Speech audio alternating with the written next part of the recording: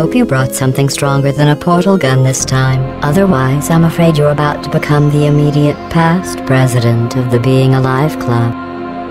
After the highly successful release of Portal in 2007, Valve comes out with a predecessor that not only matches fans' expectations, but surpasses it in every way, bringing it into one of the best gaming experiences this year.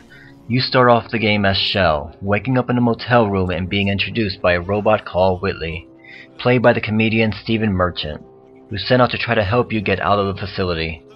Being that the main character doesn't say a word, Whitley and GLaDOS are the ones who carry out the story and humor, in which they do a great job on. The voice work sounds natural, and the conversations between Whitley and GLaDOS is very entertaining to watch unfold. And for those few moments where your character dies and the character of Whitley keeps repeating himself, it doesn't worn out its welcome. The gameplay consists of puzzles where the main character grabs a portal gun and uses it to send two different color portals and send objects from one side of the portal to another. This time around, Portal 2 brought in some new puzzles to the players with hard light bridges, which will send players through the air within a beam, and the repulsion gel, which depending on the color can make the player run faster, jump higher, or make new areas to put portals in. This keeps the game from being too much of the same and gives players fun new ways to play around with both the repulsion gel and the portal gun. This time around, the facility of Aperture Science is much more grander than the previous game. The first Portal had you going through pretty normal sized rooms with larger ones at the end.